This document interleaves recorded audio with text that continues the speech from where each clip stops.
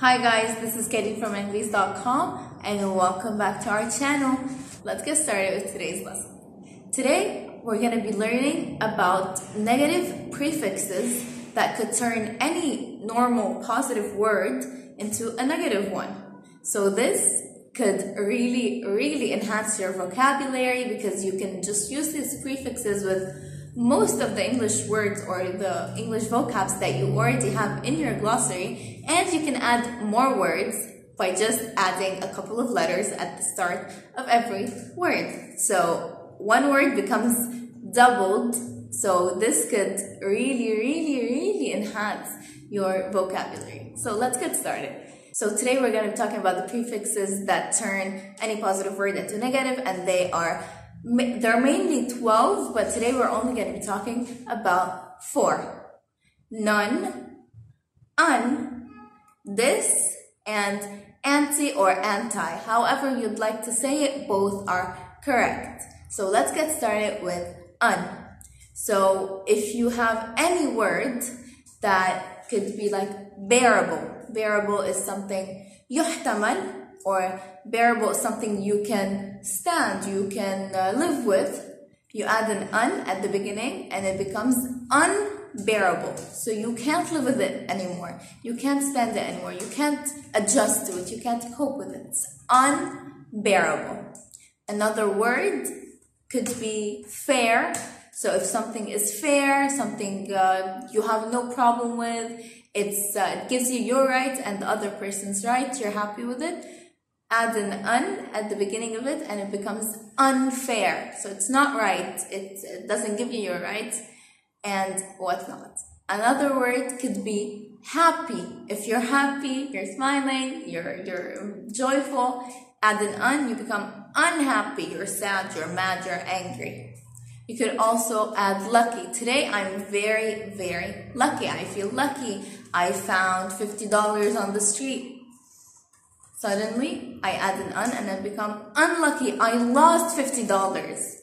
So these are a couple of words that you can add an un at the beginning of them and they become negative. So it changes the context from positive to negative. The other prefix is none. So it could something could make sense. So it makes sense, you understand it, it's reasonable. Add an un. It's nonsense. It doesn't make sense. It's not right. It's not reasonable. Another word could be fiction. So something is fiction. It's not true. It's cartoon, or it's like science fiction. It's really out of the ordinary and nothing that happens here. We add a non and it becomes non-fiction. So it's true. It happens in real life. It's realistic.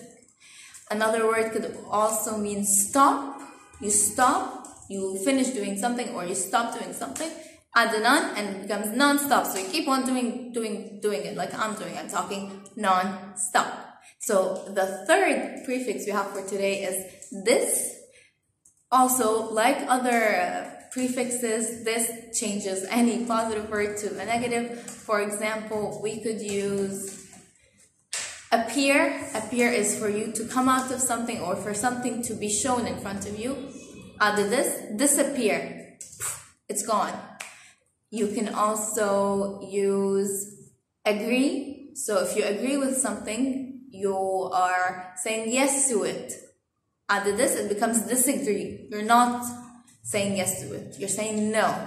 You can also use like. I like something. I like bananas. All of a sudden, I dislike bananas. So the fourth and last prefix for today is anti or anti. Anti or anti, literally from its word, it says the opposite of something. So for example, if I say anti or anti-social, I mean I am not a social person. I do not like talking to people. I do not like mingling with others. I just prefer to be alone. I am anti or anti-social. You can also use it with anti or antibiotics.